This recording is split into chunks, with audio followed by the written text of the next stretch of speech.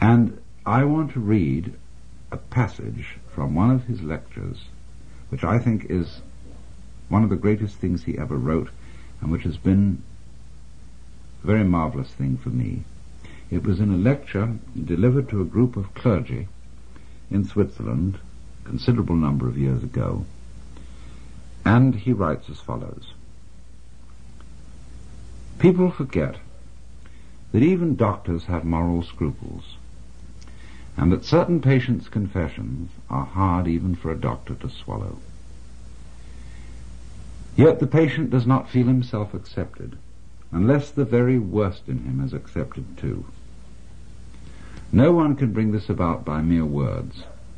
It comes only through reflection, and through the doctor's attitude towards himself and his own dark side. If the doctor wants to guide another, or even accompany him a step of the way, he must feel with that person's psyche. He never feels it when he passes judgment. Whether he puts his judgments into words or keeps them to himself makes not the slightest difference. To take the opposite position and to agree with the patient offhand is also of no use. Feeling comes only through unprejudiced objectivity. This sounds almost like a scientific precept, and it could be confused with a purely intellectual, abstract attitude of mind. But what I mean is something quite different. It is a human quality, a kind of deep respect for the facts, for the man who suffers from them, and for the riddle of such a man's life. The truly religious person has this attitude. He knows that God has brought all sorts of strange and inconceivable things to pass, and seeks in the most curious ways to enter a man's heart. He therefore senses in everything the unseen presence of the divine will. This is what I mean by unprejudiced objectivity. It is a moral achievement on the part of the doctor, who ought not to let himself be repelled by sickness and corruption. We cannot change anything unless we accept it. Condemnation does not liberate, it oppresses. I am the oppressor of the person I condemn, not his friend and fellow sufferer. I do not in the least mean to say that we must never pass judgment when we desire to help and improve. But if the doctor wishes to help a human being, he must be able to accept him as he is. And he can do this in reality only when he has already seen and accepted himself as he is. Perhaps this sounds very simple, but simple things are always the most difficult. In actual life, it requires the greatest art to be simple, and so acceptance of oneself is the essence of the moral problem and the acid test of one's whole outlook on life. That I feed the beggar, that I forgive an insult, that I love my enemy in the name of Christ, all these are undoubtedly great virtues.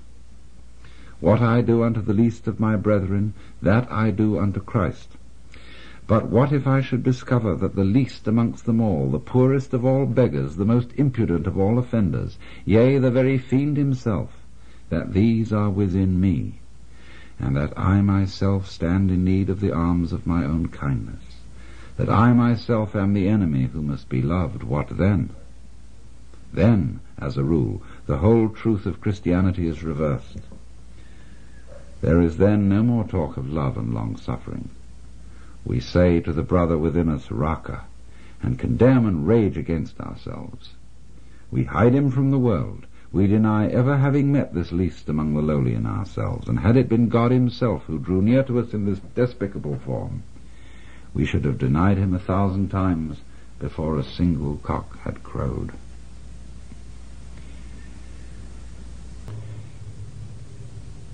Healing may be called, Jung says, a religious problem. In the sphere of social or national relations, the state of suffering may be civil war, and this state is to be cured by the Christian virtue of forgiveness and love of one's enemies.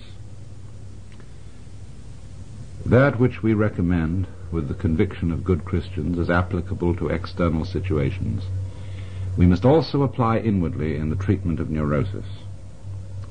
This is why modern man has heard enough about guilt and sin.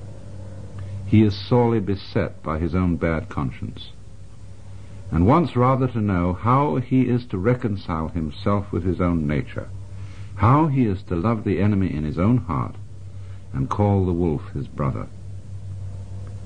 The modern man does not want to know in what way he can imitate Christ, but in what way he can live his own individual life, however meager and uninteresting it may be.